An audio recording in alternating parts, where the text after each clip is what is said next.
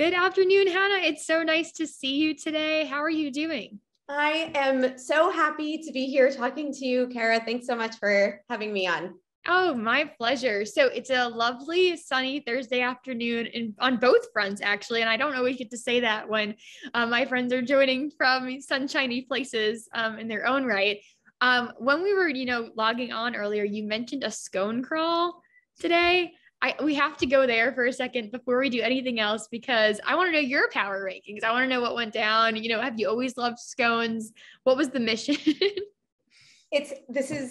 I love that we're starting here. Scones have a very special place in my heart. I have always loved teas and having tea and going to tea. And it's just been something that I think did with my mom when I was little. And she started reading me the Eloise books when I was very, very young. And so Eloise has a strong pull and an influence on my being. And I seem to remember that even if Eloise herself wasn't eating scones all the time at the Plaza Hotel in New York, of course, where she lives, she has the great scones there. And so I do love a good scone.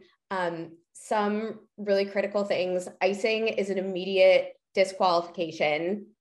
I don't need icing on my scones. I think that's valid. I like that. It's a jam, a lemon curd situation, maybe some clotted cream, period. Don't need icing. So there were no iced scones purchased on this crawl. Valid, important. This is a good criteria. Yeah. It's important to have criteria when you're on a crawl, right? Because otherwise the options are endless. I'm going to pull it right back here. It's like artists talk about needing parameters, right? And that sometimes working within parameters is really helpful. So the icing is my parameter, and I roll from there. So you applied this great expertise that you have from the arts world and project management to strategizing this scone crawl to be enjoyable, to be time limited, to achieve your goals of maximum satisfaction, Eloise style. And oh my gosh, Eloise is my love language. I mean, she is the most important person to me in the whole world.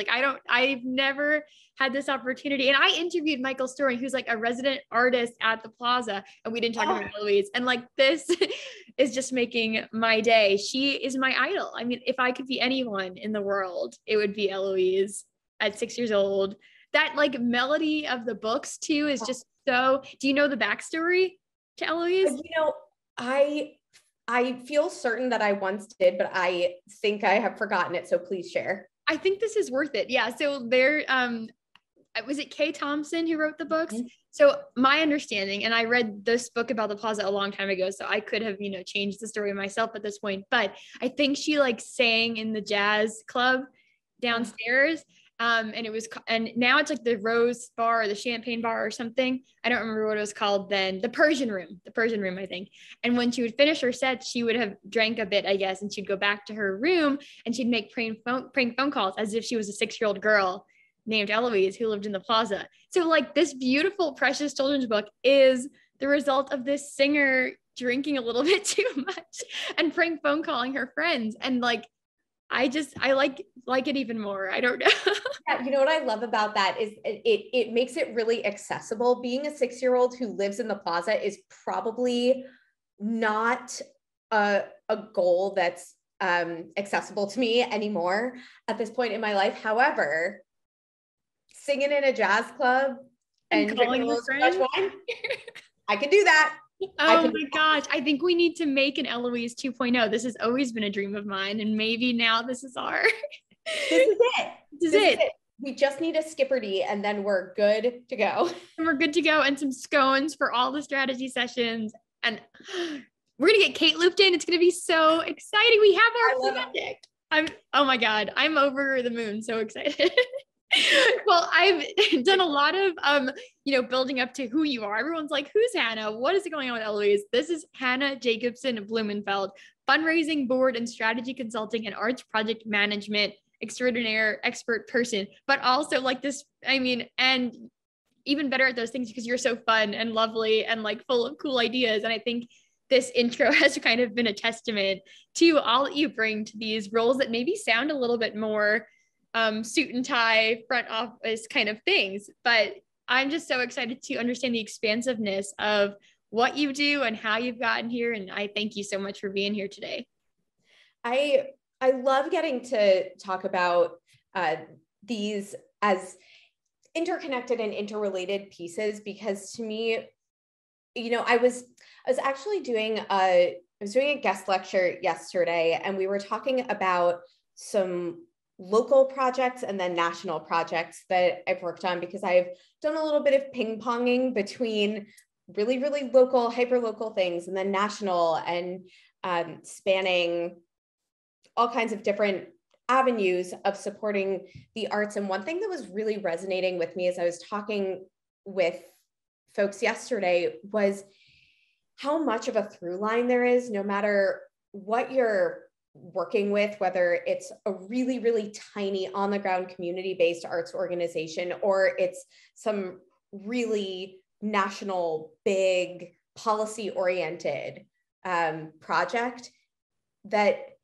there are these through lines about the arts that I think can really help to guide us and help situate and ground us in what matters about the work that we're doing. And that's what I'm really excited to explore today. I think it's amazing what you do to bring all of these strands together. And that's how I see what you're doing too. Oh, thank you so much. It, connectedness is probably something, aside from Eloise, that means like the most to me, this idea to see links between things that are not, at the forefront of why they exist. And I'm so eager to understand that from the lens of like your background and these projects you've done in these different kind of local versus national kind of scopes. So what I do want to know though, also before we get to that point of the present and all you're bringing to the table right now, is like how kind of you've got to figuring out this is where you wanted to be, and then how you got here. Like, where were you growing up? What were you doing as a kid aside from, reading Eloise, or where were you reading Eloise and eating your scones? What was that like? So I grew up doing theater, and I think that's a big part of my own sense of the arts as being part of our lives in a really everyday way, because theater was my everyday, all the time thing that I was doing. It was something I didn't have to worry about a ball being thrown at my face. That was not a space where I felt super comfortable. So a place I did feel super comfortable was on stage and backstage, and with people who were really often very expressive. And it helped me to really come into myself as a person who wanted to be surrounded by the arts. And I think I always knew, even if a little part of the back of my head thought, maybe one day I'll be on Broadway. I don't think I ever really thought that I was going to be on Broadway. And so I always knew that it was this really precious thing that I just really loved, but it wasn't going to be my job. And I think that's a really special thing to have, especially I've been reading a little bit about this, but this idea of having to turn everything we love into a job is maybe, and I'd never really made this connection before, but I think having theater as something that has never been my job has really helped me to preserve a space where I can always return to love the arts. I think it's really easy to get burned out, even if we love what we're doing, and sometimes especially if we love what we're doing. And so I grew up with that as my undercurrent every day. And then my experience of growing up was going to a lot of art museums and seeing art in my community. So I grew up mostly in Ann Arbor, Michigan, where we have a fantastic art fair every summer. It takes over downtown. It's wonderful. And I started volunteering at the info booth when I was 7, when we moved to Michigan. And then I stayed with them. I volunteered every single year. And then finally, after about 5 years, when I was 12, they upped me to a juror's assistant, which I did for a few years. And then when I got too old to do that, I started interning with them. And then that that was something that I never thought of as arts administration. I didn't realize that what I was doing was arts management. It was just what I did every summer. It was, having the walkie-talkie. It was making sure all the artists were set up. It was working with volunteers, and anyone who's watching or listening who's been part of arts management says, oh yes, I've been there. I've set up the folding chairs. I've cleaned glitter out from the bricks because you can't leave glitter out when you're outdoors. So yes, I think we all have our feelings about glitter if we've worked in children's art worlds before. Sure. But all of that was just part of what I thought of as my sort of other life. And I didn't ever consider it necessarily for what I wanted to do. And then when I got to college, I took an art history class, which is funny because I had never particularly liked art history before, which surprised me because I loved the arts so much. But I thought, well, why should I get history from a picture when I can get it from words? It's so much more efficient to get it from words, which of course sounds really, really tunnel vision to me now, but I didn't really get it. So I'm a little surprised even thinking back and seeing a younger me walking into that art history class and saying, sure, I'm going to take this. And I will say that I was not particularly good at it. I didn't really get it. And my TA saw that. And it's just one of these stories where amazing teachers make all the difference. And I don't know what she saw or why she saw it, but she asked me to stay back one day after section. And she took me to the art museum. And she said, I really just want you to tell me what you see. And she stood me in front of a painting. I think it was a sailboat. And she said, what do you see? And I started talking about what I thought the artist was trying to do and what it meant and when it was from and all of this context. And she stopped me and she said, no, I just really want you to tell me what you see in front of you. And so I started talking about the color and the sail on the boat and the fact that there was a boat.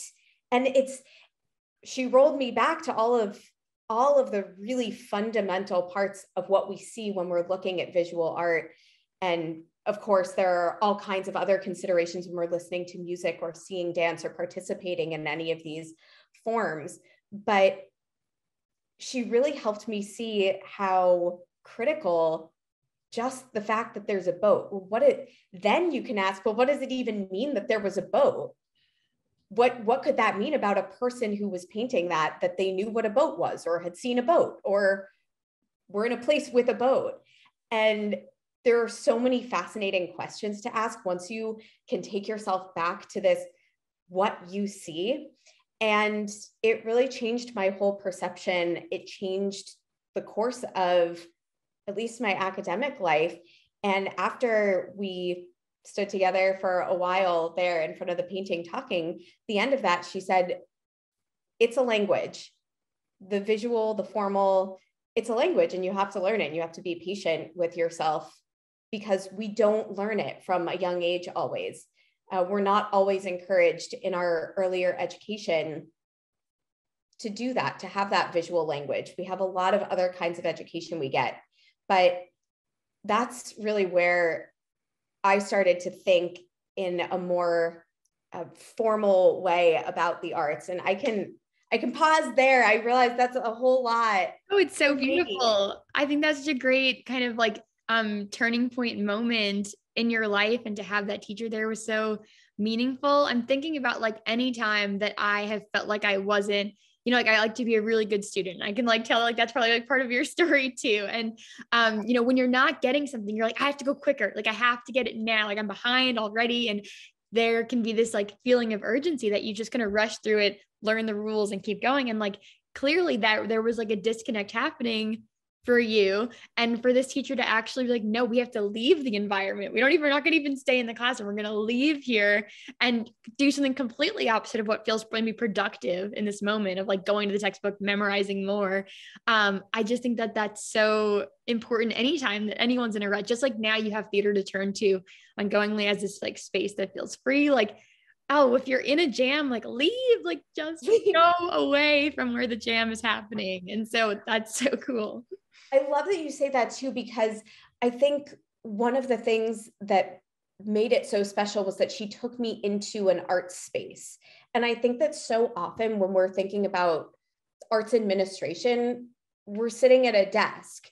Mm-hmm. And even if we're immersed in some ways in the idea of supporting arts or the concept of it, we're not always in a creative space. And I know a lot of us are in our houses, so there isn't always a way to go into a museum.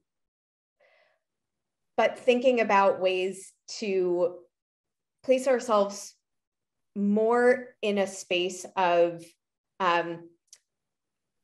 being recipients of art around us as opposed to trying to create. I think that's what that moment really was about, was that I was receiving as opposed to trying to make meaning out of something. Instead, I was receiving that art. And I think that that's been a big part of how my story unfolded after that, because that set me on a path towards art history. And I really fell in love with that. I thought that I was going to go get a PhD and be a curator. And I took German and I started to really follow that pathway. And then I ended up interning over the summer between junior and senior year of college at the Capitol Hill Arts Workshop in DC. And I have a really long history with CHA because my mom taught there in the 80s. She was a theater teacher and she took tap classes when my parents lived in DC. And that was before I was born. And then they moved to California, which is where I was born. And my mom always told me, we're going back to DC. You're a DC kid and you're going to go to CHA. And I had this giant CHA t-shirt from being a toddler, and I always wore it. And I thought I was going to CHA. And then they said, never mind, we're going to move to Michigan. We're not going back to DC. So that was a surprise, but I had this really strong connection with CHA. And so I saw it pop up on the Alumni Community Service Fellowship list at Yale, where they'll essentially pay for you to go intern over a summer so that the nonprofit doesn't have to pay for the student intern. And I thought, this is the universe telling me something. I better go intern at CHA. I applied and I got it and I went. And I thought it was the first time that I'd done arts administration until I thought back on my years with the art fair. But, you know, it was everything from talking to people and getting their stories to pouring paint into smaller things of paint so that kids could have paint. And it's all the things that you have to do when you're running a small arts organization. And I got to see all of them. And I got back to school and I talked to my professors, and a lot of them were really supportive.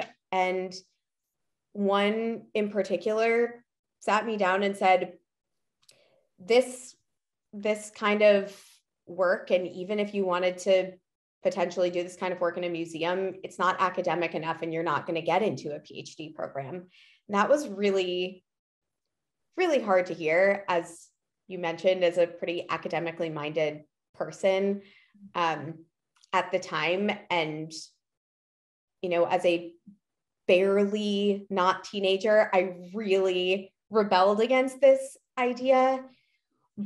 But when I graduated, I didn't apply for a PhD. And I did go to DC and I started cobbling together. I was really privileged to be able to cobble together some various arts administration roles and just see what I could do. And when I look back on it with a bit more perspective, I think she was right. And perhaps she could have said it in a somewhat gentler way, but ultimately she was right. And it wasn't my path. And so that's how I got to where I am through some of these surprise moments that sort of hairpin turn you somewhere else. Yes, I think that's a cool distinction you get to make though of like, is this the path that I'm taking because I thought this was the path that I was setting myself up for? And like, I just want to be, consistent to be like, what's the ultimate benefit of being consistent if it's not to be consistent with what you want? Like, or can I pivot because I've had this new experience and like bravely let myself prove that I can do something else that I wasn't like actively planning for, but that like has actually been there this whole time. And I have a cousin who is a senior in high school and he's like deciding about his colleges right now. So we were just talking this weekend about the same thing of like, there's a school with this really good reputation, right? And there's other school with this great reputation, but like one difference in their reputation. And he loves the one that doesn't have this one cool thing in the reputation. And it's like, well, like you're going to be fine there and you're going to learn more because it's where you are like in love with being.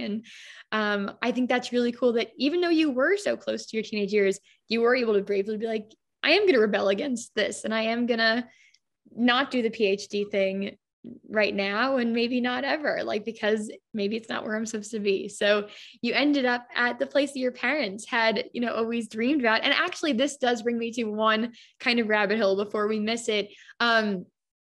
You mentioned that at 7, you started volunteering at that arts fair, right? Was it because your parents saw something in the paper? Like, were you so precocious that you knew that this like thing was out there and you signed up to volunteer at 7? Because I'm thinking about like, that teacher and that they had this vision for you kind of in one moment. And I'm wondering if your parents had a foresight about your kind of arts passions too. I never really thought about it. It's just sort of part of my personal myth is that I know I was there doing it. My guess, to be honest, is that the art fair was kind of a bribe to get me and my brother to not feel quite so sad about moving across the country. I was 7 and he was 11. Just, I don't know, is there a great age to move across the country? I'm not sure, but it was a little better for me. I wasn't going into middle school. And so I think that they wanted to make it sound fun and exciting. And I didn't know what I was walking into, and I'd never been to Michigan. And I think that they probably told me about the art fair as something that would be fun and exciting to go to when we moved there. And so I think we missed it the first year because we got there a little bit too late that summer.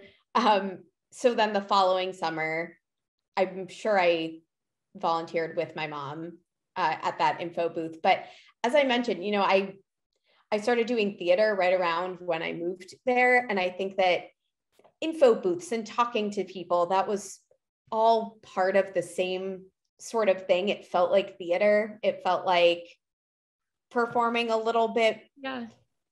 And so much of theater and performance of theater, at least to me, is about building relationships and trust. And so it's super applicable to any kind of human powered situation. Yeah, I think that's a really cool connection to make. And do you have a favorite theatrical performance, play, musical, kind of anything? I love how your eyes There's are that.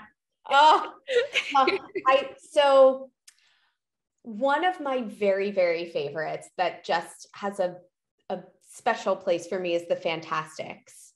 I've never been in the Fantastics, but I've been listening to that for my whole life. And I picked one of those songs for my wedding. I just really, really love it. And I think the characters, and Louisa in particular, is so wild in some ways and so strong in her sense of what she wants to do and who she wants to be. And I think that that's a really inspiring thing for a young person to see. And then also the music is beautiful. So I've always loved it. That's fun.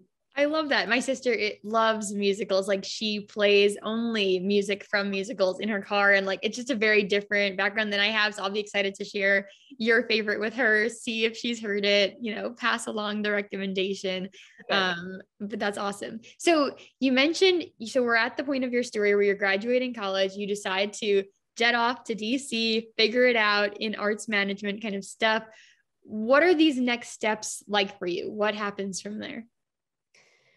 So after that, I worked with a few different organizations. And again, I think this was the place where I was really looking at some big places and small places. I worked at CHA doing some project management. They were wonderful and let me come back in whatever ways we could figure out. I interned at the National Portrait Gallery with Smithsonian. I worked at a small organization called the Society for the Arts in Healthcare, which has a new name and has really changed since I was there so long ago. And a lot of these, it's really interesting, have come back to me in certain ways. I also interned in policy at Americans for the Arts, which has also circled back to me. And I think that in setting up some of those relationships and learning where I wanted to be in terms of the on the ground work versus the policy work versus the national or the local, because you can have any number of these different combinations in a lot of different kinds of ways. And sometimes big organizations are more like big organizations, even if one's local and one's national. Mm-hmm. Small to small, same thing. And sometimes there's a real difference between other parts of that matrix. And I think that experience really helped me to start to clarify where I liked to be. But I think one thing that I want to just pause and say is that what I thought I wanted at any given time, sometimes I'd get into that role and say, this was everything that I wanted. And it still didn't feel right. And I think that it's important to allow ourselves to let that be okay. And that often when I took a job, it taught me something and it gave me some path, but there might have been a lot about it. Maybe the majority of it was something I didn't actually like. And that helped me too. And knowing the path forward wasn't always the most helpful thing. Sometimes the most helpful thing was to just notice. And I think, I go back to standing in front of that painting, that sometimes it's not so much about projecting forward where something will take you, but instead receiving what it is telling you. And I think about something a lot that I'm skipping ahead a little bit, but I ended up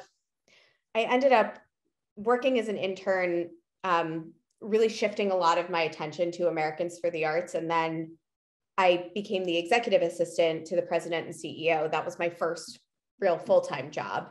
And I wouldn't have told you graduating from college that being an executive assistant was my goal, but doing it gave me so much insight into so much of the organization, this real overarching national view. It's a national policy and advocacy organization. And then I moved into the research department from there.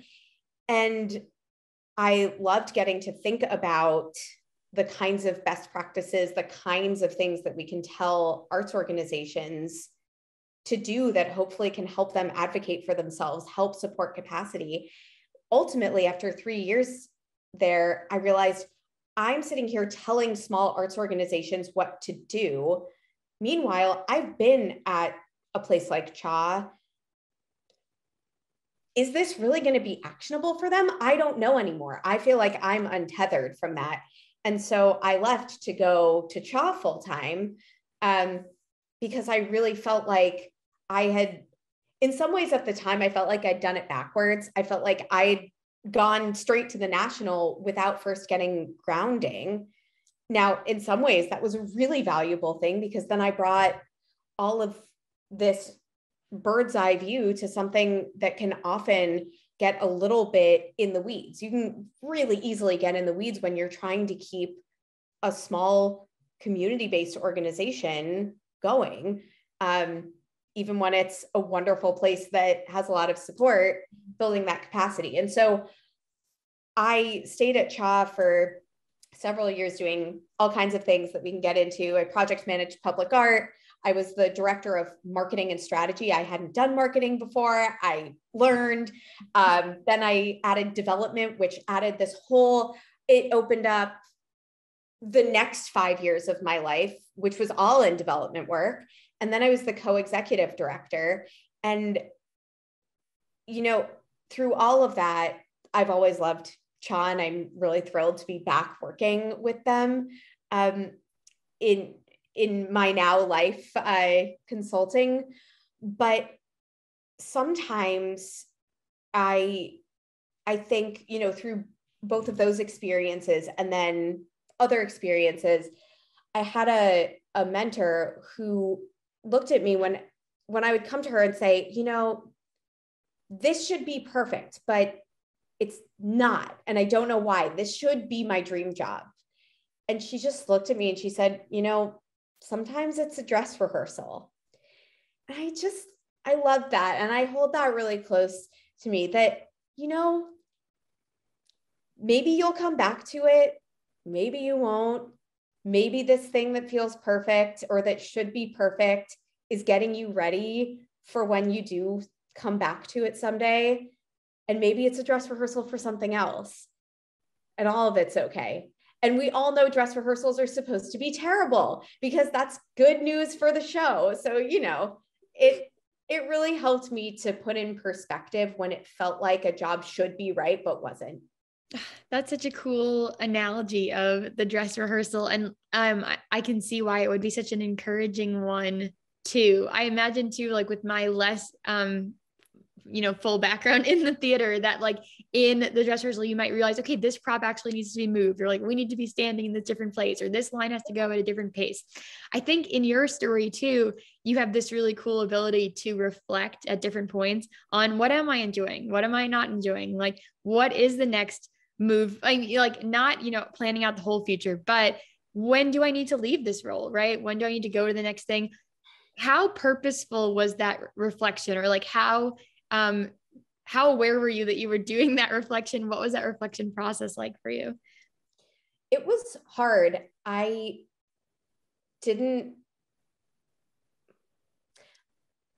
When I started out imagining that I was going to go get a PhD, that's a 12-year process for art history, or can be 7 to 12 years. It's a path, right? It's something that feels very stable in a way that I had intentionally destabilized myself in some ways, but it wasn't something that I had a lot of familiarity with. And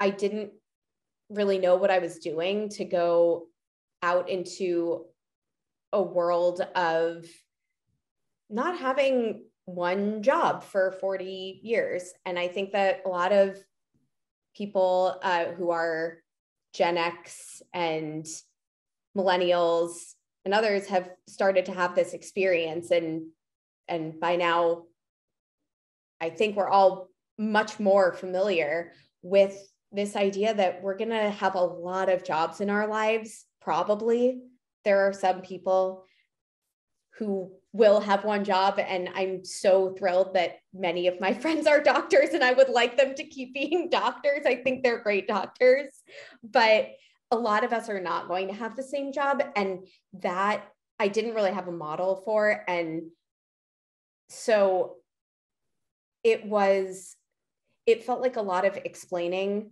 externally as well as internally, ultimately figuring out when something is hard but important to push through versus hard and a thing that you should let go of is a lesson that I think is a forever one. I don't know how comfortable it ever feels or if there's really a right answer to it, which incidentally, creativity really helps us to grapple with things that don't have right answers. Thank goodness for creativity for that reason. But also, yeah, that's a hard question. It makes me curious about like, any questions you might ask yourself to figure out, like, am I avoiding this because it's pain that I just don't want to deal with, or like pain that will grow me, right? Or am I really getting this feeling that this is not where I'm supposed to be? I can remember, I guess, a time where I've experienced that too, but I don't know what question I asked. I guess it's kind of like a gut thing. Was that what it was like for you too? Yeah. And I think sometimes having the space to know that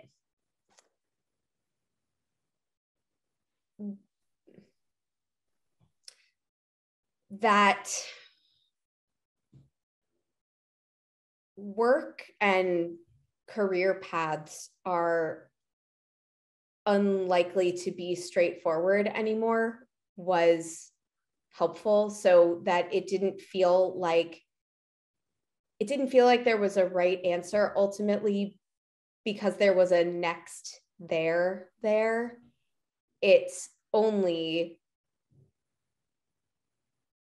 there's a huge amount of privilege that I want to call out to being able to say that and to being in a career path that allows for that. So with that, I would say, I think the gut is definitely true. And also a sense that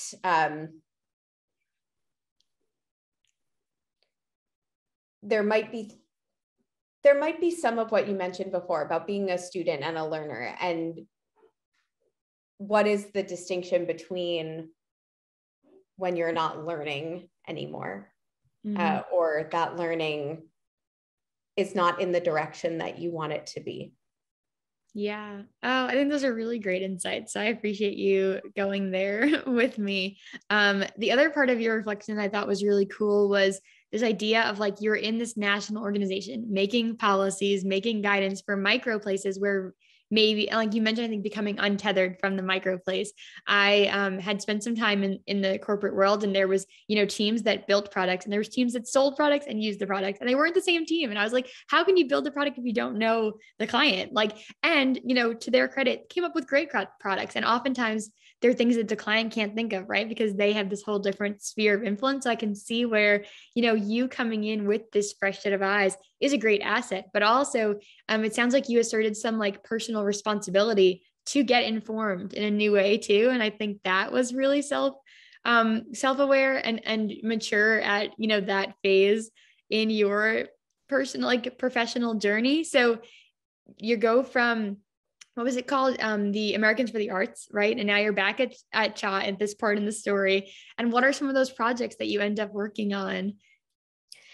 At CHA, it was really a space of supporting the creativity all around me. The projects that I have a lot of longevity with certain projects, like the Capitol Hill Alphabet Animal Art Project, which is one of my most favorite public art projects ever. I'm a little biased, but yes. I really, really love it. It feels like such a perfect encapsulation of CHA and what it is and who they are. Their mission is building community through the arts. And it's just so clear and simple and powerful. And the way that this particular project came about was a father who lived in the neighborhood was walking around town with his 2 young daughters. And in DC, many of the streets are lettered streets. So, we have A Street and E Street, C Street, all of these in each of the quadrants. And he was walking around and he said, look, we're on C Street. C is for cat, C Street. E is for emu. We're on E Street. So using the street signs and the letters and animals to teach his kids. And he thought that would be a really fun idea. I'm going to take it to Cha. And what I so love about that is that Cha has clearly set itself up as the kind of place where someone could come with a fun and creative and whimsical idea that you wouldn't say is, you know, something that we need to make a policy about, or something that needs to be more than it is, which is joyful. And that is a policy in itself, right? That is critical, is that we have things like that in our world and in our neighborhoods. And so, of course, Cha said, yes, this is a fantastic idea. Let's do it. And so I helped, that was the first grant that I ever helped to write in a major way. And then as a result, I got to be part of it from the beginning and got to project manage it and work with these artists. And that really opened my eyes to all of the ways in which policy is all around us and partnerships are all around us. And that thinking about supporting the arts, we can't just think about the sort of usual suspects of, well, you have, you know, arts funders and the National Endowment for the Arts and the state arts agencies and local arts funders. All of those are super important and critical to art support. And what about the general services departments that run buildings? What about space for the arts? What about the Department of Transportation, which is how we ultimately got this project off the ground, was through the DC Department of Transportation, DDOT. They've been incredible partners. We got 10 sculptures installed thanks to them. They taught us how heavy the sculptures could be so that they didn't fall and hurt someone. They taught us what materials we could use. They showed us and gave us some of the belts so that we could attach the animals safely, and they installed them. They're the same people who install street signs, which is just the coolest to me. And I want to show a picture. Yes, please. Quickly, because these are actually from, we did a second iteration of this. This is, now we're on to 20 animals. This is the ant on A Street Southeast, and you can see DDOT doing the installation. This was actually in August of 2020. So you will notice we are all in masks. It was such a wonderful thing to be able to engage with the arts at a time when it was really hard to be away from them in a lot of ways. So many museums were closed. It was not a time that we could be gathering. So this idea of an outdoor sculpture held even more meaning maybe than it had back in 2014 when the first 3 went up. But you can see just some really wonderful photos of this. And I just love how you can see really clearly in this photo that it's the same installation as the street sign below it, but with such a different character. And I will also just say that I particularly love the ant on A Street because we couldn't decide. 2 artists both wanted A, and one wanted to do an ant and one wanted to do this anteater. And we thought, how much fun would that be to have them across the street from each other? So they are across the street from each other, this ant and this anteater in conversation. Where else can you have that? Literally. Oh, I love it. And I love the just like kind of random, like serendipitous, like moment of joy for someone who's not aware that this is a thing in DC, and they get to A Street and they're like, what the heck? And like, they get to kind of have that smile and the aha and share it with a bunch of people. And I think that's so special. And you mentioned, you know, how your organization, like people knew that this was a place they could go to, or at least that man knew that this is a place he could go to have this like special idea become a reality. Do you think that people in other towns have these kind of opportunities too? And like, how would they go about even finding their version of Cha? I am so glad you asked that, because one thing that I say, it is my constant drumbeat, and it is that communities know themselves best, and that we can learn so much by listening to people who are already in communities. You know, I work with a mutual aid organization as well. And one of the the key underpinnings of that work is we keep us safe. And a key underpinning of that is that the solutions already exist in communities. We don't need to come into communities and tell them what to do or point out their problems or solve their problems. We need to support communities, give them capacity, particularly under-resourced communities, particularly communities that face inequities and structural racism in our funding systems, in all of our policies, in all of our systems. And so I think that's really, really critical when we think about the arts and making sure that the arts are equitable and accessible as well, is that yes, these resources exist everywhere because artists exist everywhere. And one thing that Amy, the current executive director of CHA, says a lot, and I keep this at the forefront of my mind as much as possible, is let artists lead. And I love that because it's a real reminder that when artists lead and we follow and receive what they are putting out into the world, we can get out of our boxes of what we think will work or what problems or challenges we think we see. And so that is a long way of saying, yes, everyone has these. And I would say, it's like the Mr. Rogers, look for the helpers, look for the artists, look for the artists and let them lead you to where those opportunities are. Because so often we think, oh, we have to build something for someone to come and we have to create something. But instead of this idea of placemaking, or, I'm trying to remember, there's someone that I presented with sometime, and I will have to look up her name, but really reshaping that conversation to speak to what is already there, what is already in the place that we are, where are the artists, find them, and make relationships as opposed to trying to build something from scratch. And we can build it so much better.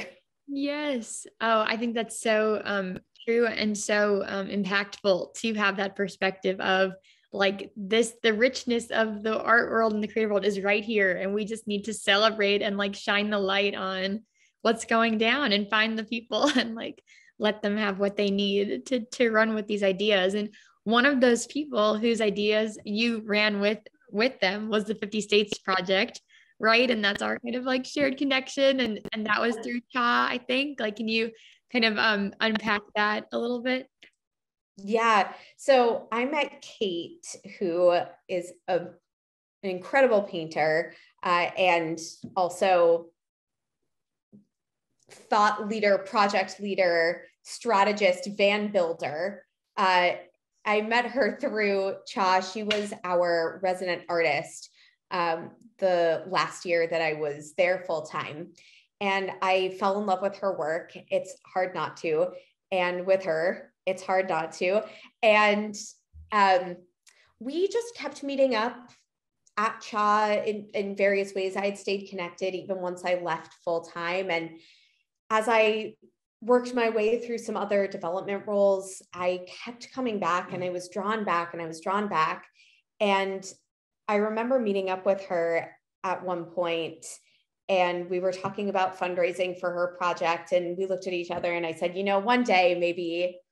And she said, one day maybe, you can go off on your own and I'll be off on my own and we'll make this project happen together. And that happened to coincide with when I had an opportunity to leave full-time work and go on to contract with Creative Forces, the NEA Military Healing Arts Network, which was through Americans for the Arts. So again, coming back to something, even though it hadn't gone in a linear path, I came back to that work, and that gave me the space to then realize that I could finally do what I had sort of thought that I felt but couldn't quite articulate, which is being able to do some national work and local work and be in the community and do all of that at once really, really drives me.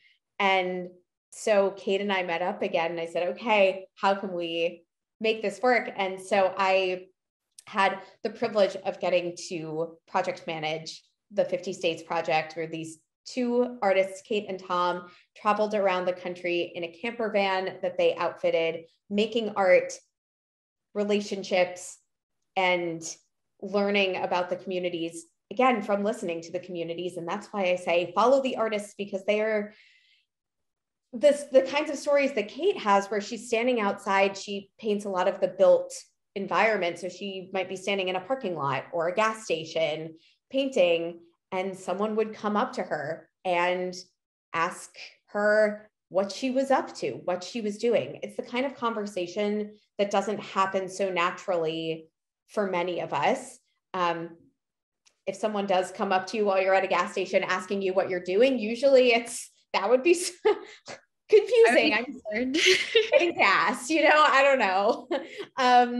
So having that as the guiding light, I really was just in a function of support and capacity building and resourcing. And that's how I think of development in general, is that it's all about resourcing these ideas, again, that already exist within communities, that already are coming from a place of knowledge and need. And where I come in is to be a support for that and a recipient of what those needs are, and to put it back out as resourcing. So that's how I continue to be connected. And then Kate connected us, and now we're going to have a scone crawl together. So yes. And write the next edition of Eloise. I'm not going to happen.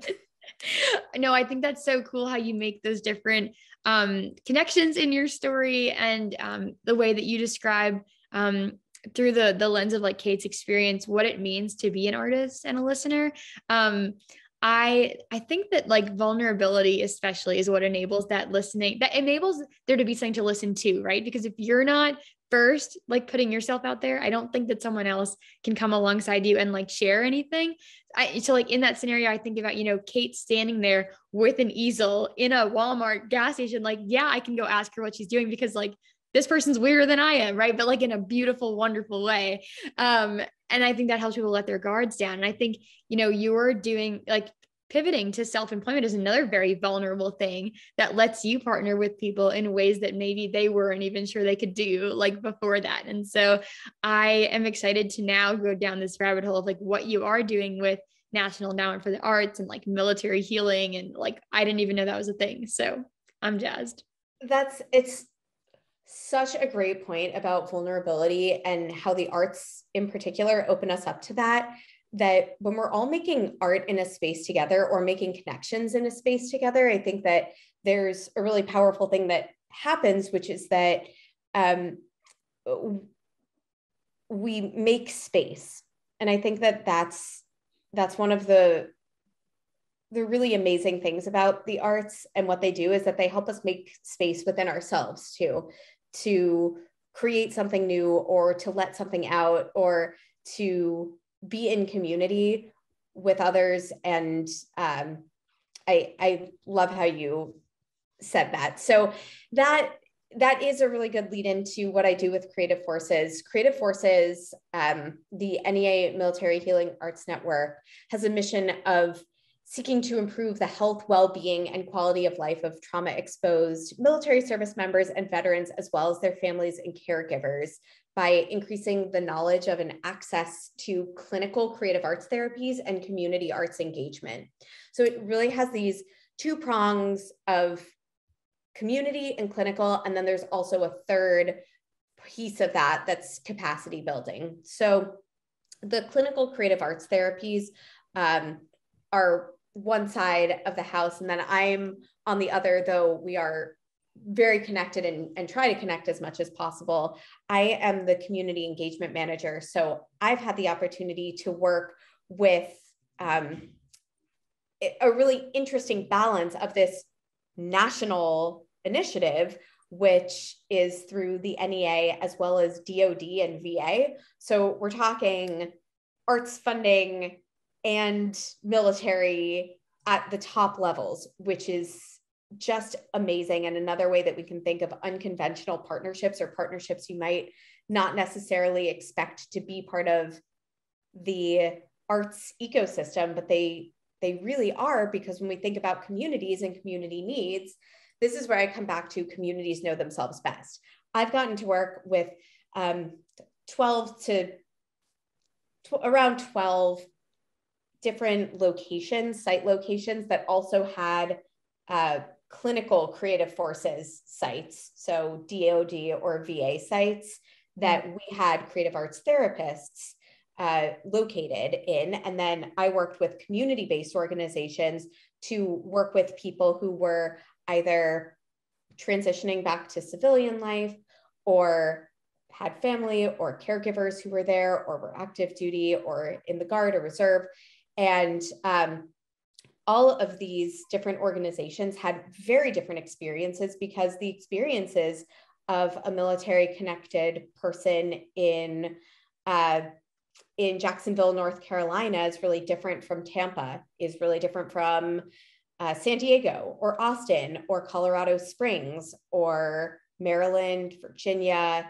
And so the opportunity to work in these different spaces from a national framework to consider what are some of the top line takeaways from this partnership building and capacity building and shared knowledge, all of these kinds of things that actually are really, really rooted in some of the same things that we talk about when we talk about micro, small, community-based arts organizations.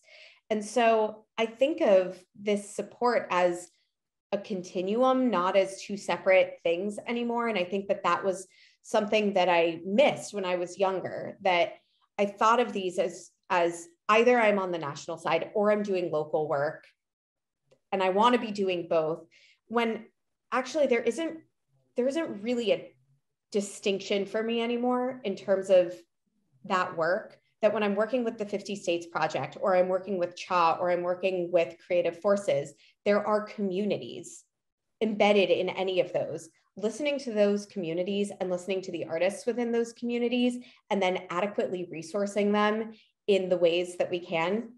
Functionally, that might look quite different if we're working with the NEA and DoD and VA. That's going to go through a few more steps, few more layers than it's going to if we're working at CHA, and we can, go straight out to DDOT and just say, can we install some sculptures? Or with Kate, who can go out and make it happen in so many ways without more levels to go through. So functionally, it looks a little different. Operationally, it looks a little bit different, but fundamentally, it's the same process. It's the same listening, and it's the same idea that capacity building is really critical, and building up the capacity of people who support artists as well as artists. It strengthens the whole fabric, really.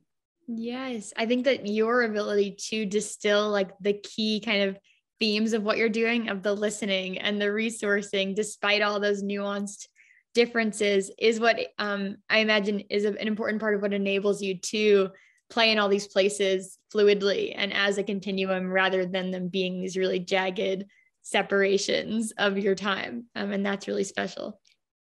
Yeah, that's true. I should try to remember that when I'm feeling very jagged and like I'm playing whack-a-mole, which happens most of the time, but it's true. And, providing arts experiences for different communities, again, those who are often under-resourced or don't always have access, I think that's really key in this military work, is that not everyone knows someone who's connected to the military anymore, though we probably do, and just don't think about it in the same way that in the past, probably more people thought about it more intentionally more of the time. But being able to make visible some of these communities and giving more explicit access to this creative engagement that, as we were talking about, promotes so many really powerful social connections and connections internally, to vulnerability, to trust building, to skill building, to creative thinking, to feeling more confident. All of these things are things we talk about, whether it's on a really high level or really on the ground level, that the arts do for us. And so I just can't think of a more important way to spend time resourcing. Yes, so before I went back to school, I was a project manager for about a year. And what I thought it was a really hard thing to be a project manager. But what I loved is that I felt for the first time, because of that experience, that, I could go into any situation and find a way to be helpful, even if I didn't really know what was going on. Yeah. And I think, I'm thinking about your experience now, and you're coming into the Department of Defense, and you studied art history. And I don't know if that was ever in your purview of what was going to end up in your story. So I know that you're able to go in and be helpful. I wonder what you're taking from that experience too. Are you learning new things about trauma and military, and is it making you see the world differently also? I'm excited to hear about that from the social work perspective. Absolutely. There's a whole military cultural competency piece that I am still learning. And I feel the same way about the work that I do with mutual aid, that there, to go back to what we were talking about at the very beginning, there's always a language, and learning that language is really, really critical to being able to be more intuitive about how to help, and also to recognize when I need to take a step back and do more learning and do more listening, and putting at the forefront that these communities know themselves best, and that I can come in with ideas and I can help guide or provide maybe insights that they haven't had time to think about because they're doing so much already. That's all true. Also, though, I don't have a lot of experience with the military, and I'm always upfront about that, and that I'm there to serve them, and that I have had the opportunity to learn. I've taken there are lots of online trainings, for example, in military cultural competency. I've also learned from a lot of our arts practitioners who, some of them are veterans themselves, some of them are in the Guard currently, and they're also artists, and they also run arts organizations. And so it is certainly a space where there is a lot of intersectionality. And so also understanding the difference between being a woman in the military or having the experience of being Black or brown in the military. Many of the things that we talk about in the world at large also exist within the military, but they're a little bit different. And so really trying to have a framework of knowing that we're there to bring something that's really, really useful and powerful, I think, through the arts, and that's something that I can bring to the table, and that all of these partners are also bringing something to the table. I mean, I talked about it before with the alphabet animals, where DDOT's bringing all of their knowledge to the table. They speak a language that I don't speak. Mm-hmm. I didn't know that sculptures could only be 7 pounds, or they might pull the light post. And just as I didn't know plenty of things about deployment, the intricacies of the VA system, that I'm learning every day, all the time, both from those community arts organizations and from our clinical team. And I said both, but I meant more than both. I also mean from our military partners and from participants, and hearing through these organizations what participants share also has been really eye-opening, and I think only helps to strengthen what we do in any of our arts organizations, because ultimately a goal is also to have people feel like they can walk into any art space and not have it be one that's necessarily specific to the military, but to have them say, you know what,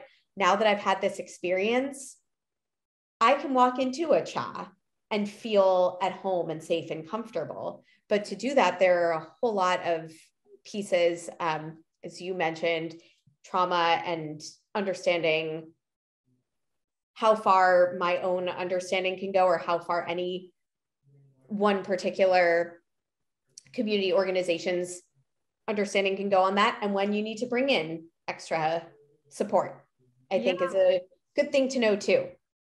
Yes, but I think that whole give and take is such an exciting thing to be part of, when we do recognize that everyone's going to bring something cool and that we are going to get to be learners and sharers and all of the things at once. It makes me excited for any space that we get to walk into, all those people we get to meet and new ideas we get to have. And I can imagine that is such a cool part of what it is to be part of the military healing force, project that you are part of. The awesome name that I'm never going to get right, apparently, but that's okay. So another thing I want to just like touch on here is I really like understanding that, like, how it works kind of part of things. And you are self-employed and currently like that means work with NEA, but how does that all, like, how do those pieces fit together? What does that mean? Like, did you pursue this thing? Did they reach out? So in that case, they had put out an RFP, and I put in my response to the RFP, which I had never done before as a private consultant person. And so I used the internet and I tried to teach myself how to write a good proposal as a consultant. And I sent it in and did an interview, and that process was through a very formal RFP process. The other work that I have sometimes is through a process like that. Sometimes it's through people I know, and then I meet up with someone and we have a conversation about their needs, and then I write my own proposal for them and send that off, and then we work on it from there. So there are a lot of different ways that it can take shape, and I am still learning it. I've been doing this for now 3 years, and so let's chat again in another year or two, and I'm sure I'll have learned a few things. I would love that. Yes. I think that's so cool. And just to even go into things like, know that the internet can help you and that you're going to be fine with giving it a shot, I think is really brave. Like, anytime there's a new opportunity, I'm like, like, am I good at it? Like, and if I'm not, I really don't want to do it. And I think that that's just an important first step to end up in spaces that are going to grow you. So that's a really cool part of how you approached this opportunity. As we kind of abstract a little bit, I want to ask you about, I mean, I think this has been a part of the conversation throughout, but really, like, what you think the role of community engagement is in the arts, because it's kind of everything is what I'm getting. I really, really believe that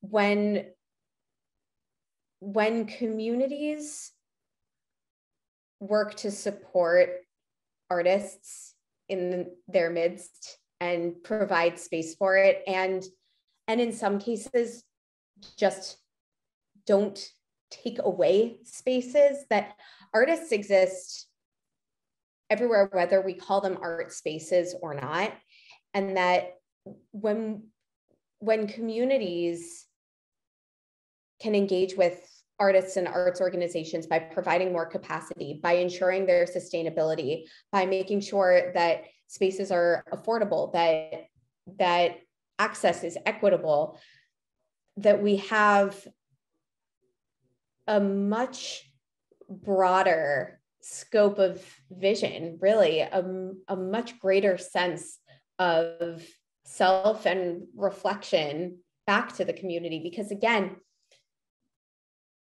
communities have the solutions, and artists, when they lead, can bring us to even more creativity. And so I think connecting those two brings us so much closer to the kinds of communities that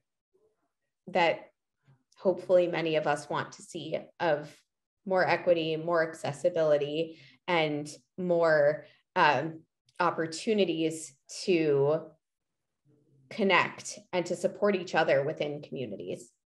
Yes, I think that's a beautiful thing that we all need to keep aspiring to and working towards. in our locales, in the big picture, all the things in between. And would you say, is there anything else that you would add for like what specifically keeps inspiring you and motivating you to show up and bridge this gap of enabling arts to continue and to thrive?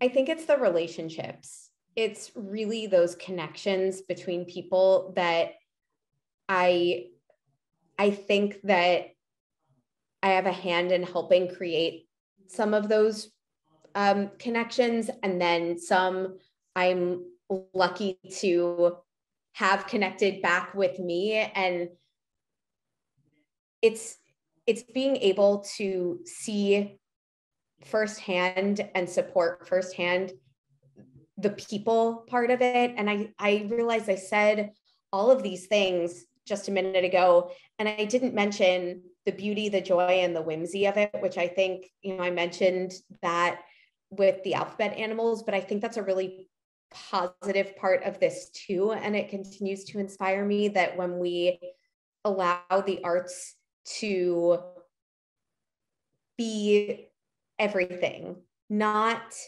put a distinction between community arts and high arts, or craft and art, or I think that it's nuanced, it's complicated, that it's also really important to recognize artists as it's a profession, it is an expertise, and that everyone's an artist, not an artist by profession. And there's a difference. And I think we have room for both.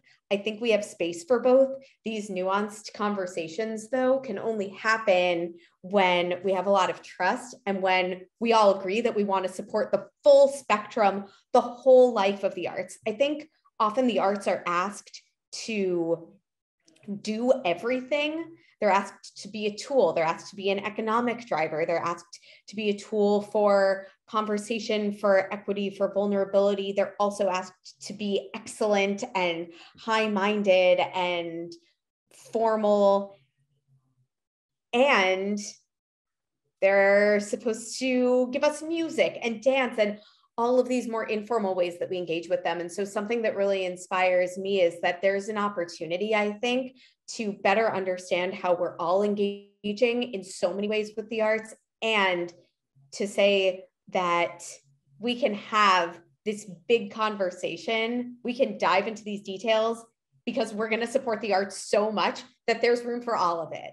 Yes. I love that kind of surplus mentality and that making room kind of idea. But more than anything, I love this. I think it was the joy, the something, and the whimsy. I'm going to go back and listen to the recording and find that 3-part thing and like put it on a Post-it somewhere, because especially the whimsy part, I think that is just so true, that like, we got to have fun too, right? Like it has to come back to maybe sparking joy and thoughtfulness and reflection that inspires the next person to let their artist kind of part of their personality shine. And so I think that's a really special part of what you do and believe in.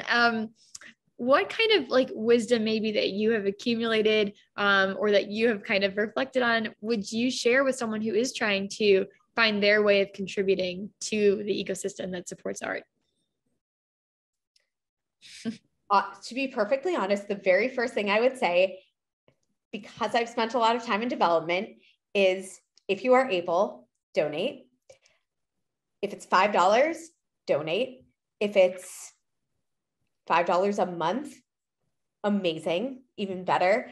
I really do think that it's a really, really important way that we can put our money where our mouth is when we say that we care about the arts and wanting to support their sustainability. So that's something that I would just encourage everyone to do.